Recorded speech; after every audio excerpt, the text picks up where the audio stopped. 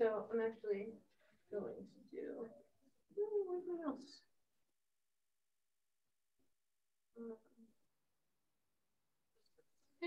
So, good morning. Hi. Good morning. I was telling all of our friends from the ARK that usually we don't have so many things for adults happening at one time. So we would have people in one room instead of in 3 rooms. And so thank you for coming, and thank you for dividing your time between all the important things happening here.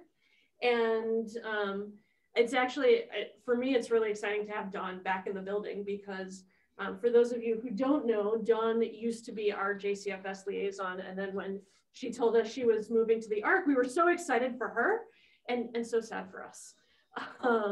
But that means that with all the stuff that we do with the ARK, including our high holiday food drive and like things ongoing through the year, we get to see Dawn in different ways. And for those of you who had the dots haven't connected, most of the food things that we do here, unless it's one of the, like we do Feed the Hungry and backpack blessings, but all the other food drives we do are through and with the ARK. So we are very excited to get to partner with them all the time. You guys make it so easy. And we get a chance to learn a little bit more about what you do and really the clientele that you serve, because often the things that we do with the ARK happens here and not happens there. So sometimes it's a little hard to figure out what the whole picture is. So thank you for coming. Thank you. Thank you for having us. So I am going to step back and remove my mask. I'm sorry. I should do this. Is it okay if I step back and remove my mask? I can also keep it on? It's okay. Okay. Sorry. I just want you to be able to hear me. Thank you. So yes, the ARK has been partnering with Jeremiah long before I was involved. And I am Dawn Lieberman. I'm the Director of Community Engagement and Education. So I oversee our volunteer services department at the ARK. And with me today, I have Vicki Haas, Dr. Victoria Haas, who is our clinical director. And she'll tell you a little bit more about what she does. She works with the social services team with our intensive day program and oversees the client services. And then Stacy Herman, who is our volunteer coordinator. In fact, we have a volunteer program going on after this today with the high school? 6th through 10th graders. 6th through 10th graders. They're going to help us to sort through some of the food that was donated that we will then help transport back to our food pantry. It goes directly to clients. So I'm going to tell you a little bit about the ARK. I'm going to ask Vicki to talk a little bit about our clinical services, so that really the idea is that you learn a little bit today and you remember this when you're out in your own circles, your family, your friends, your synagogue community. Because one of the things, as Rabbi Rachel mentioned, I have been involved in community outreach for many years in different ways. Even when I was working with other organizations and we would suggest that people call the ARK, we often heard, and Vicki knows what I'm going to say, oh, I didn't know they do that there. So we're really trying to educate the community so that we can become a top of mind resource. All of the services at the ARK are free. All of the services are confidential.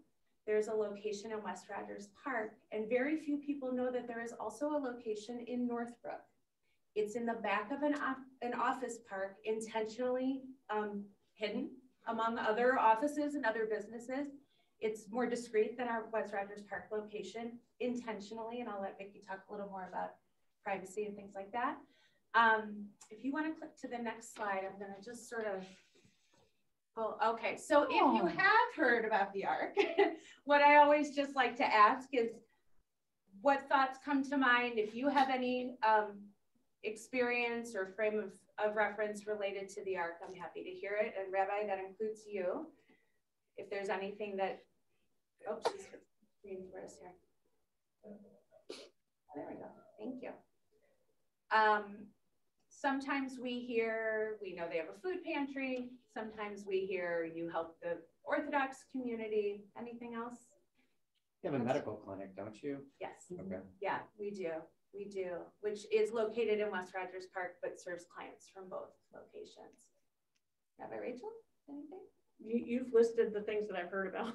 Okay, no, that's Food fine. pantry, yeah. That's absolutely great. So you're going to hear a little bit more. And again, it's, you know, there's no quiz at the end, but we do like to share. So Rabbi, I'm going to have you click to the next slide, please. Thank you. So we always like to start with our mission. So the mission of the ARK is to help Chicagoland area Jews who are facing adversity to navigate toward self-reliance. ARK professionals, volunteers, and donors provide free comprehensive services within a framework of Jewish values and laws. So one question that we're often asked is, do you have to be Jewish to receive services at the ARK? The goal is that we're helping households where somebody identifies as Jewish. We are, is it fair to say, we're not asking for proof of this? I'll elaborate on that too. Go ahead. All right, fine. We serve every Jew, but we serve only Jews. That said, we serve Jewish households. Acknowledging the realities of the Jewish community in our era, we have to, you know, accept the fact that there is a lot of intermarriage. So a Jewish household is where one person, one member of the household is Jewish. We accept matrilineal and patrilineal descent. That is, a person's mother or father could be Jewish. Years ago, at the very beginning of the ARK, 50 years ago, we only accepted maternal descent because it was an Orthodox sponsored agency. What happened was in the early 90s, when the Jews from the former Soviet Union were allowed to leave, it was discovered that those who were most discriminated against were those whose fathers were Jewish. Why? Because every person in the former Soviet Union had to have an identity card, and your religion was based on your father's religion. So all of the people who were most discriminated against and wanted to get out first were those whose fathers were Jewish. So we had to accept the reality that these people, are Jewish and are having a difficult time because they're Jewish, and we needed to be flexible. So we accept matrilineal and patrilineal descent. So is it self-defined Judaism? If they show up and say, I'm Jewish? I might ask some questions about that. As we get further from the immigrant experience, I mean, it used to be you could say, where did you grow up? And that might tell you. Where did you go to shul? Like the questions that your grandparents that the airport asks you when you get to Israel. Right. So, right, exactly. So it's like the LL security. Start, those kinds of questions of just if I actually doubt it. Usually people are pretty sincere. And there have been times where people have slipped through the cracks, so to speak. And we tell them we're happy we were able to help them and, give them referrals, and it goes smoothly. That said, we'd rather err on the side of providing service than denying service. And any person who comes to the ARK, be they Jewish or non-Jewish, will meet with our intake social worker, Melinda Strauss, who does nothing but take calls and meet people who come in. And if the person is not Jewish, we will do an intake with them, make calls, provide referrals. We don't turn anyone away from the food pantry ever. So we do provide food. And so that's basically how we reconcile it. So what is something like the every 5-year Pew study or the 10-year JUS study that talks about who Jews are and how they define themselves? Right. How does that affect? Actually, we're informed by that population study. In fact, the results of the most recent population study just came out. And what they've discovered is really that a lot of the growth now, though it's not huge, are in the western suburbs where there's a dearth of Jewish services. Also, there are more Jews of color, and we're finding that as well as people come to the ARK who are Jews of color. Yeah. Well, thank you. Can I ask about that real quick? Sure. So when you say western suburbs, like what area? Arlington. Oak Brook. No, Arlington Heights we serve. We don't consider that west. I'm talking okay. like Oak Brook, Lamont, Lyle. Okay. What else is out west there? Woodbury. Naperville. And there's a large enough Jewish population there. Is that what you're? There's an underserved Jewish Underserved population. Jewish population. It's not Okay. huge, but it has grown, and it's where there's been the most growth. That's a relative term, but we still want to be able to reach out to people. We get calls from all over the state. We don't have a tight catchment area, but we definitely get calls. Sometimes we can just provide referrals. Sometimes we'll provide one-time financial assistance because they can't have an ongoing, come to the ARK would be too costly and inefficient. So we will often connect them with other services, but there's no social workers that they can even find to help find them those services. So we'll still do some case management with them. And Jews of color, what nationality? Well, there are some Ethiopian Jews here. And also there's Rabbi Funnye's synagogue that's on the south side. I don't know if you remember, Michelle Obama was cousins with a rabbi of color. And so there are a couple congregations on the south side. I'm sorry. Go ahead. A long time ago, I lived in Naperville, and that is a real upcoming Jewish thing. I've worked at a synagogue there too. It was yeah, it really exploded. So were you at Beth Shalom? Yes. Yes. So when I worked with JCFS, I was an on-site liaison as I was at Jeremiah at Temple Etz Chaim in Lombard. Yes. And it was Rabbi Bob. It was right Long after time. he, Oh, okay. He resigned or he retired. So Rabbi Koznowski, who'd been there for years also. Yeah. That congregation and Beth Shalom in Naperville combined serve over 1,000 families. And what was always fascinating to me, even at a time where it was about 350, 400 families, they were coming from over 35 different zip codes, not even neighborhoods, but zip codes. So really people were traveling to find, and there is a Chabad in Aurora as well. So yes, Vicki and I have a lot to talk about with the western suburbs because there is a lack of sensitivity to the Jewish community in the social service networks that are there. And the wraparound services that the ARK provides as somebody who came in after I'd been making referrals for years for congregants. The ARK is the only place that I ever could refer somebody where they had, where staff had the background and the knowledge of Jewish culture, where the wraparound services that we call them are provided. So it's not just you come here for financial aid, then you go there for a counseling referral, then you go here to figure out how to feed your family. We're really able to walk clients through all of those steps, even if we can't provide them ourselves.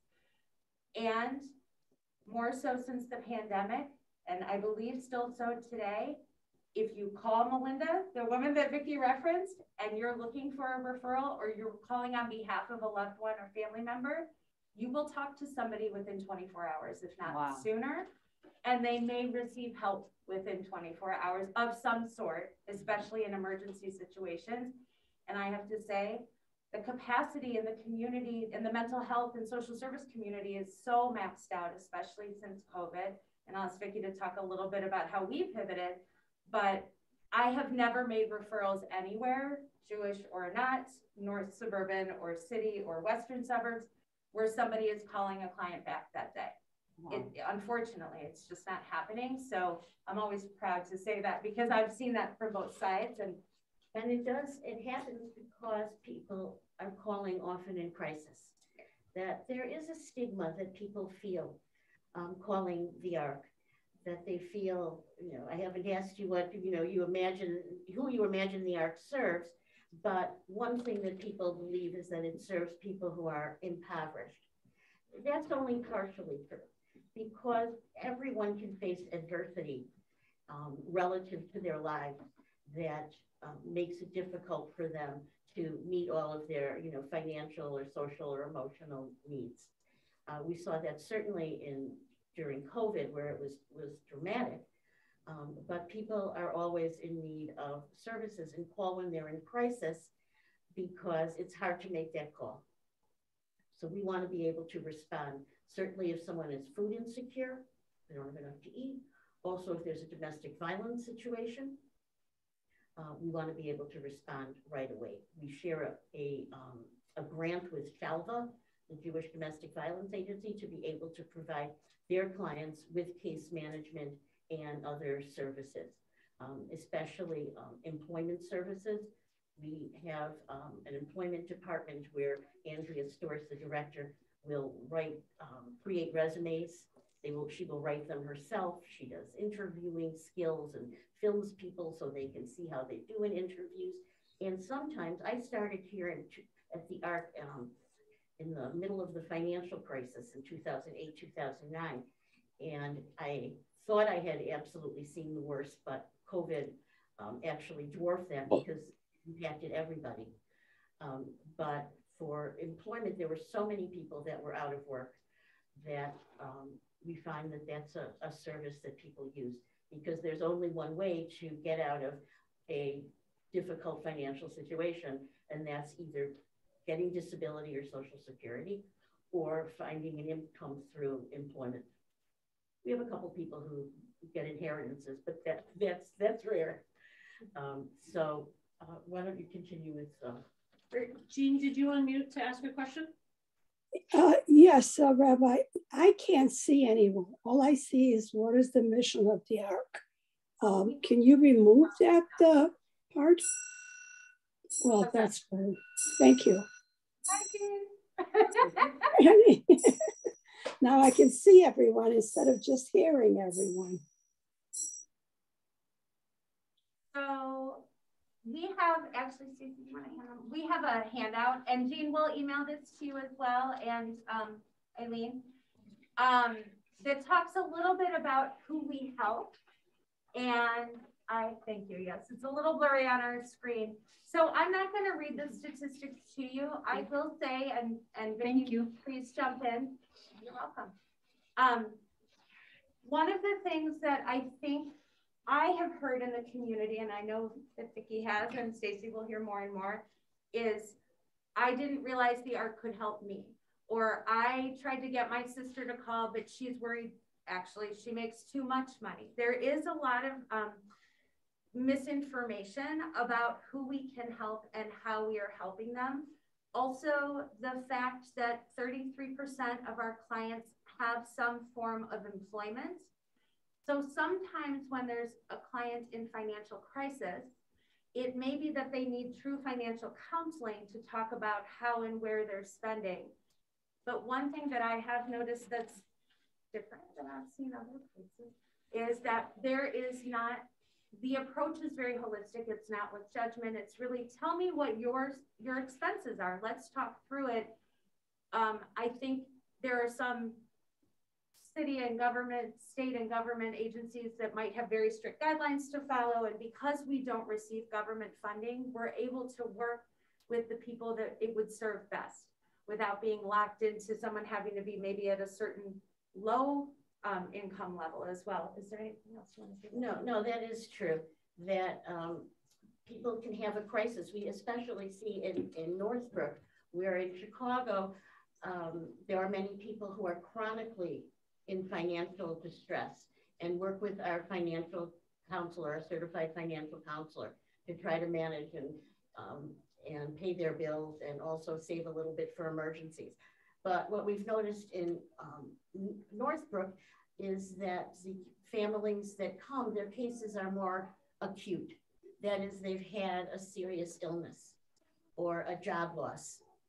And it's something that brings them to the ARK that has shifted in their household and in their income. And then we will try to work with them by providing financial assistance so they don't miss a mortgage payment, by working to find another job, sometimes having to recreate a professional identity, which happened a lot in the Great Recession, and now too, where people's jobs have just disappeared. So that's what we see in Northbrook. So people get a little self-conscious about coming sometimes, or about using the food pantry. There are very few Jews that will say, I'm hungry, I need food, I don't have food. The stigma is just too great, and people think that they have the money for food because everybody has a little something. We try to reframe use of the pantry as a cost-saving technique.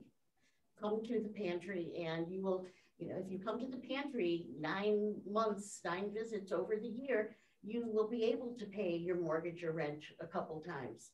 And that's another way to save. We give a gift card with our pantry orders.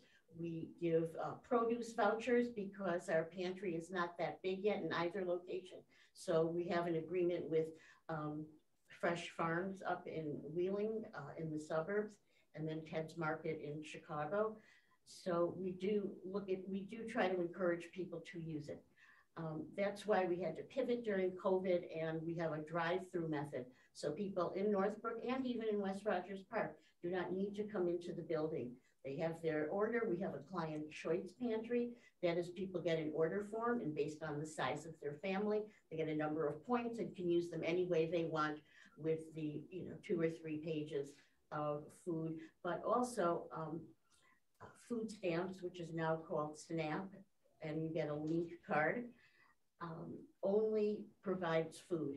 It does not provide hygiene products or cleaning products that were at a premium and that people really needed, especially during the pandemic.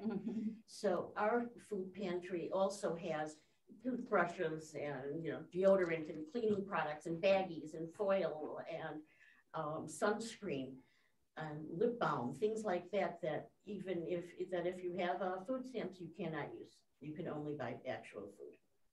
So we do that as well. We're also the only kosher food pantry in the Midwest that serves all Jews. There is another food pantry that serves Jews, but they only serve the Orthodox community. We serve everyone. Things like the employment services and all of that, are those in partnership with something like JVS, or is that a separate That's something service? Separate. We would send anybody who is on disability, we will send to JVS because they have grants, because they take government funds, they have grants that better serve people who are on disability. We serve people who don't get disability. They could be looking for part-time jobs because they have Social Security, or they're looking for full-time jobs. Many of our clients might be employed, but they're underemployed. They are not utilized for the number of hours that they would prefer. Yeah, go ahead. We may not get to all of it, but that's okay. We've covered quite a bit about clinical services and food pantry. So we also do have, I believe one of you said about a doctor. So at our West Rogers Park location, there is a medical, dental, optometry. Sorry, there are offices for medical, dental, and optometry services. There is also a full service pharmacy. And am I correct? These are non-Medicaid clients? Well, if for they, the pharmacy? Right, for the pharmacy, people who have expensive prescriptions, sometimes people could be on Medicaid, but they get a prescription that Medicaid doesn't cover. So we will order it for them if we don't have it. And there are many people that don't have the kind of insurance that they require. They might have it with very high deductibles. So we step in and provide medication. Even though we don't serve children under 18 directly, we will fill prescriptions for children. We have the Backpack School Supply Project for children. Hanukkah gift wishes are for children. So we do serve children. We also, seeing the mental health crisis in the schools, we are also going to take initiative in helping the day schools. They have approached us to help them access mental health services for children and parents. Good. Because so many are having difficulties during the pandemic. And as a result, not so much of being at home, but returning to school has created tremendous anxiety among children. We've never seen so many children that are, suicidal or harming themselves. And the teachers are overwhelmed and don't know what to do. And so we are paying for a lot of psychotherapy for children, as well as providing therapy for adults in the community too. Those that don't have insurance, we have some volunteer psychotherapists. We're also the only Jewish agency that has a psychiatrist Even if people have Medicaid, there are a dearth of providers that really take Medicaid. It's very full all the time. So we can provide that for the uninsured and people who just couldn't afford one. And that's been very, very helpful. As far as the provider on staff, do you have a internal medicine or a family practice? Right, we have physicians are volunteers except for the psychiatrist who we pay and our dentist. But the actual physicians that come in, we have internal medicine, gynecology, rheumatology, no, not pediatrician. ophthalmology, no. So with the, what kind of diagnoses are you seeing? Well, I'm not in the medical clinic, but I can tell you that there are chronic issues for most of the people that are coming to the clinic, and they're not taking care of themselves. We found during the pandemic that yes, we lost a lot of clients to COVID, but we also lost clients who didn't have access to their primary care provider, didn't know that they could come to us, assuming that they had to use their primary care provider. And we had people who lost their lives, who just couldn't access Medicaid. Basically shut down during, from April to July. It was of 2020. It was very difficult to find a provider. So that was hard. If somebody's not on Medicaid, do you get them signed up for Medicaid? Absolutely. And then the type of illness, do you see like catastrophic type of illnesses? Or is it... That we have, and then we will rush to try to get them on Medicaid or else link them up with Stroger. We've paid for x-rays and MRIs to do some basic diagnostics before we realize, what we need to do for that person if they're going to need a lot of follow-up care and if it's a catastrophic illness. But a lot of them are due to chronic illnesses, like diabetes and people just not taking care of themselves. We see the dental clinic actually began, again, because of the Russians, that their dentition was so poor that they couldn't find jobs. So that's how the dental clinic actually started, was a request from employment. But now we see that there are a lot of people that really don't take care of their teeth, and it results in other types of diseases. So we encourage people to use our dental clinic. Jean, you have your digital hand up? Yes, I do. I know of a situation where they're looking for referral for a physician. Being on Medicaid, there aren't too many who accept Medicaid patients. Do you have any way of finding out who does? Absolutely. Well, when people sign up when we help them sign up for Medicaid, we will also follow through with them, having them, pick a clinic, pick a provider, switch providers if they don't like the provider that they got. So it is part of the enrollment to choose a clinic. Some people, don't actually access it or have difficulty, and some people, especially with mental health issues, prefer to come to our clinic because there's just less paperwork and bureaucracy, and they feel very anxious about their health, so they feel more comfortable coming. But certainly the Affordable Care Act, the clinic was much more crowded before the Medicaid expansion. It used to be that, if you were a poor person, you did not get Medicaid unless you were extremely impoverished and basically a mother with children. Now, of course, with the Medicaid expansion, with Obamacare, more people have access to free health care than before. But we're still here for people who fall through the cracks and who need us because often of mental health issues. Do you collaborate with like Access or Erie Family Health? Yes. So they have a huge... They have a huge, but they have their catchment area.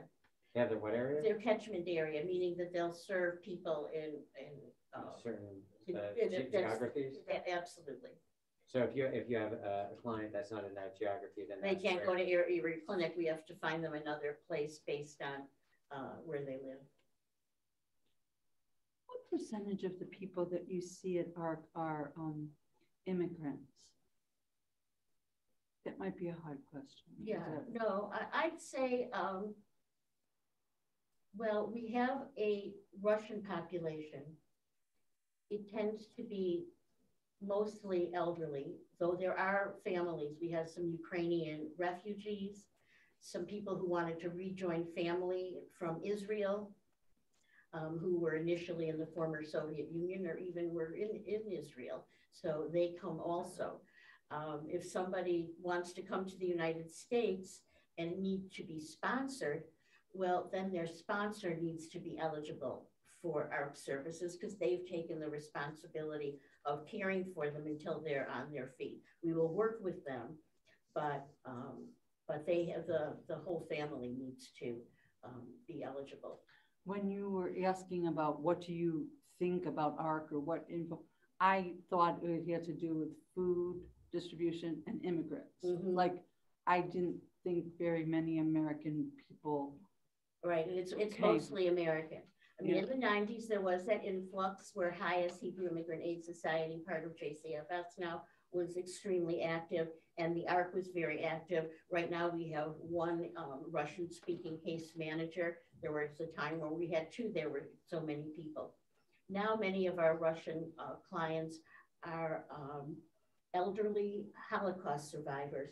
You know, the definition for a Holocaust survivor has expanded so that it includes those in the four areas of the former Soviet Union that were particularly beastly toward Jews in parts of Ukraine, Belarus, and there's actually a long chart with dates, locations and dates where that person would have had to be in the city, living in the city at that particular time in history, and then they would be considered a Holocaust survivor. Do you do anything with the Survivor Mitzvah project at all? Are you familiar with that? No. It's an enormous international charity where. Are you talking about the blue card? No, it's a Survivor Mitzvah project where they the money just goes to Holocaust survivors that are living in poverty in like in Eastern Europe and stuff. Mm-hmm. Yeah, well, people who are out of the country, it's not part of our mission. Not part of your purview. Yeah. Also, Ensure and Boost oral supplements are, it has to be fairly catastrophic, but it is covered 100% by Medicaid. It is, but some people are still having trouble accessing it, and we will carry it for people who need it. You say that pantry. A couple accessing it because they don't qualify? Right. Okay. People, right, exactly. And then that Ensure and Boost, that where do you guys get it? That I wouldn't be able to answer. I would be the pantry person, but I could find that out. No, just our company sells it. I could get you like a 30% discount. Wow, that's great. Wonderful. Please sign They're in writing for down our program. your There's a sign information right right there. now. Excuse me, thank you. I did want to mention about people coming from other countries. When we get volunteer applications, there is a question on there, or applications for new volunteers to join us, that says, how did you hear about the ARK? Because we do like to know, is it from a community program? It's also a way for us to know if somebody might have been helped by the ARK in the past. And I have been struck that there have been more than a few people who say, when my family moved to the United States, but these are folks who are probably over 60, 65, but that they helped when we came to the States a long time ago. Right. In fact, I remember during Parshat Noah, the portion of Noah, I spoke at my synagogue, Bezalel at the time, and my chazan came up to me after my presentation during the Kiddush and told me that he, in fact, his family had been helped, and he was a child, and he had been helped by the ARK. We actually have a couple board members who were ARK clients and came from the former Soviet Union as well. So someone who has been helped by another Jewish organization, right? You mentioned Highest, but isn't Jewish, doesn't qualify as a client for ARK? Correct, if they're not, okay. Right. So only. Right, but again, like loosely defined Jewish. Right. But if they need a resource or needed to come to the food pantry, right. In fact, the Rohingya community came to our food pantry a few years ago because they wanted to, their office and center was very close to us down to Bonn, which is a huge immigrant area right now.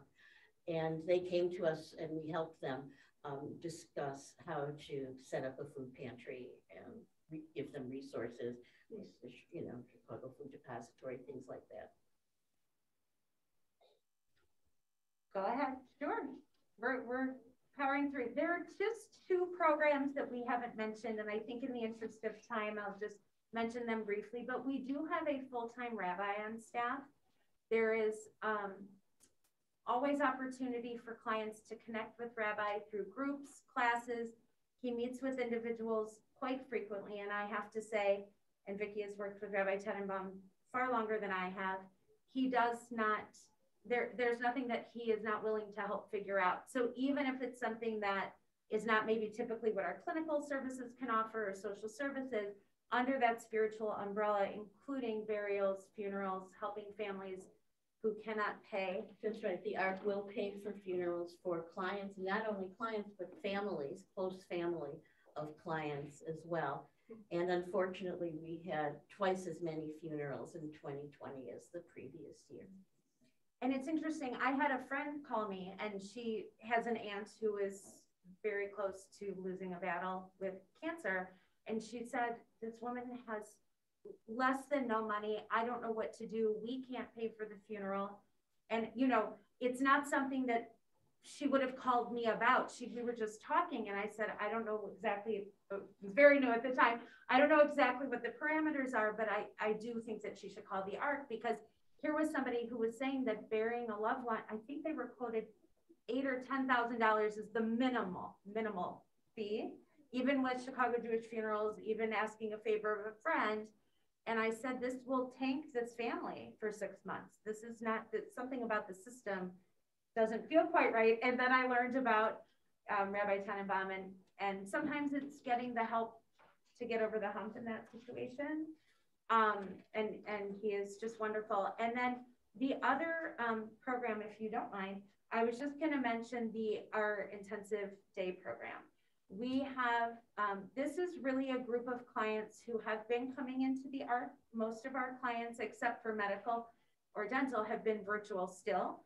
Our case managers are on the phone constantly. Right. Starting at the end of the summer, we began to open it for the intensive day program. Is for people who have chronic mental health issues, often very estranged from their families, often having no social supports.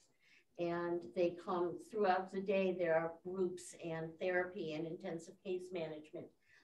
And now they're back in, but for a few of the groups, especially the therapeutic arts groups, like music therapy, we have a grant from the Institute for Therapy through the Arts connected to the Music Institute in Winnetka. And there are programs and activities all day long. And the rate of recidivism, that is those that have to be hospitalized, has plummeted through involvement with the intensive day program. And they've worked tirelessly to maintain contact during the darkest days of the pandemic, when we were open, but we weren't inviting people to come in except for, you know, to pick up money or a check or food, something like that. And I think when I think through the volunteer lens also, we have been talking with the intensive day program staff, because we know that there are members of the community who have specialty skills that might be beneficial to the clients that are in these groups and programs, because they might meet for an hour once a week. An example is, I just spoke with one of our case managers, and she said, we've had a mindfulness group. The clients have really taken to this, but that instructor, I'm not sure of the situation, but they're looking for another instructor. And I said, could it be a volunteer? And she said, absolutely, because the staff is there with them. So I always like to mention this when we're with groups, because even if it's not your job that you have, you know, been working in out of your house or in an office for years and years, we all have things that we are passionate about. I grow food. Rabbi Rachel knows we talk tomatoes all the time. So I was thinking about, you know, in the spring, is there something where we can even bring supplies in and teach a little bit about the life cycle of a plant or growing vegetables, whatever it might be. So when we say that we have volunteer services, it is talking about groups that come into the pantry. A lot of people, when we say, what do you think of when you think of the ARK, they may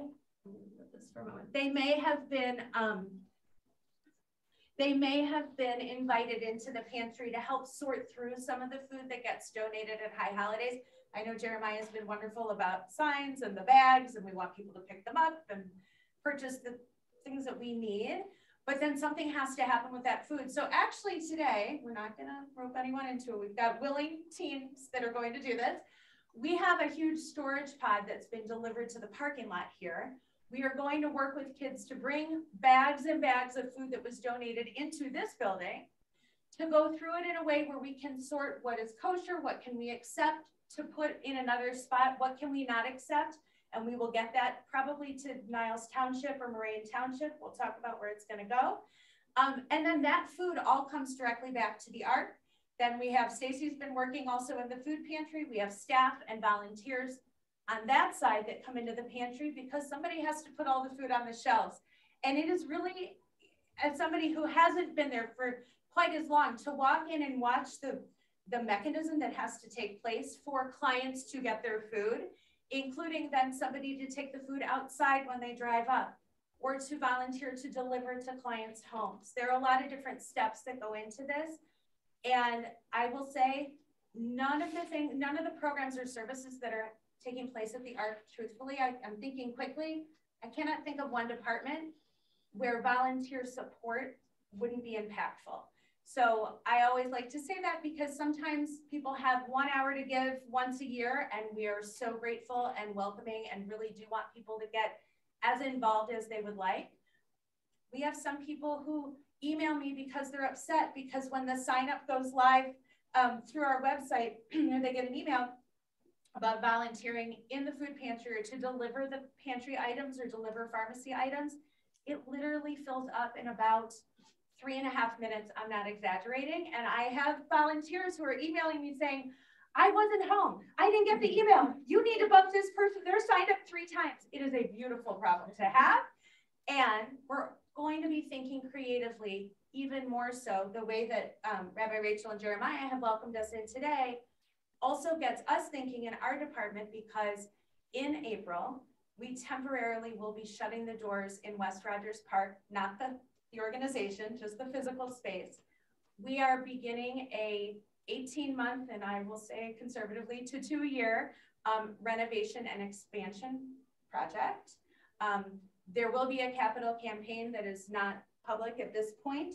They're working in development to figure out all those steps. Neither of us, luckily, are too involved in that problem. I think so. Too involved in that process, but I'll show you a little bit.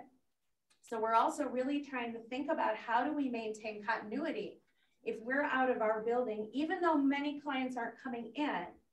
We are providing so many services that are based in our building. So we are temporarily going to rehome the food pantry. We are going to rehome our offices and our case managers and our volunteer staff. We are going to find a space where volunteers could gather. It may be a synagogue, it may be our temporary space that we are in, and all with the goal in mind of coming back to a space that is even more welcoming and supportive and dignified for clients.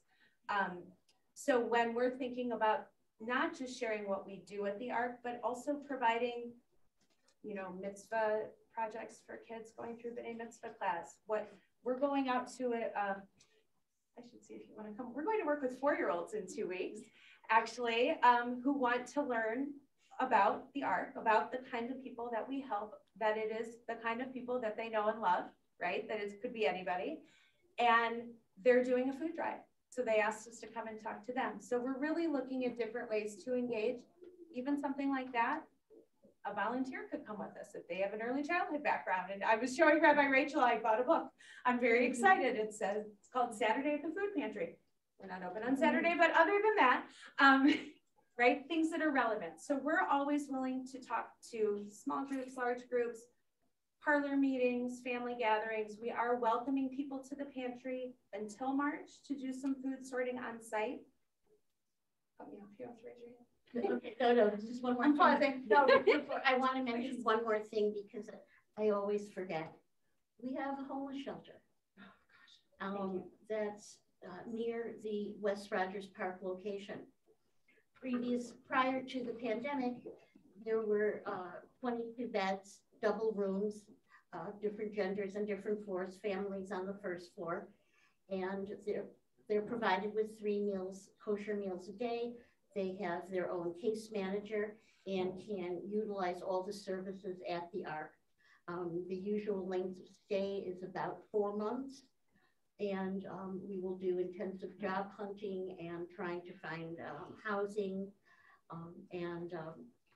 These are for people that really have no place to go. This may be two personal questions, so just tell me if it is. For people who are at the intensive day program, are these primarily people who are able to care for themselves? Yes. I mean, okay, so they're right. These are people who have emotional issues, right, more psychiatric issues, but they're you know, of normal, if not, you know, very high intelligence. right. We don't really serve, you know, a community that would be best served by Yachad or Libenu. I don't know those. Organizations that are special needs organizations for children and adults, like like okay, yeah. Right. No, I was thinking more people who are able to negotiate. I don't know how to say this politely. I'm thinking like these people are in good touch with reality, yes, for the most part. Right. I mean, they can get from one place to another. Right. They may become ill. Right. And you know, you have difficulty. Right. But nobody is, you know, actively psychotic. Yes, that's where I was. Right. No. Okay, good. Yeah. You know, we require people to, you know, work with, you know, their providers, right, and be able to have a level of comportment, right, where they'd be appropriate in the agency. In a group or something. That's right. Great. Do you have a minimum age of on-site volunteers? Sorry. I'm sorry. Yeah, my boss is expecting me here to help with the food situation. And at some point, you got to pick up the kids too. Yeah. Oh, thanks for the reminder. I can take one more takeaway just so you have it. It was nice to meet you. Yeah. We better wrap up in a minute anyway. So thank you for coming. Thank you for. I also want to make sure that you guys get your break in between the sessions. I'm just wondering for like the name mitzvah stuff. Yes.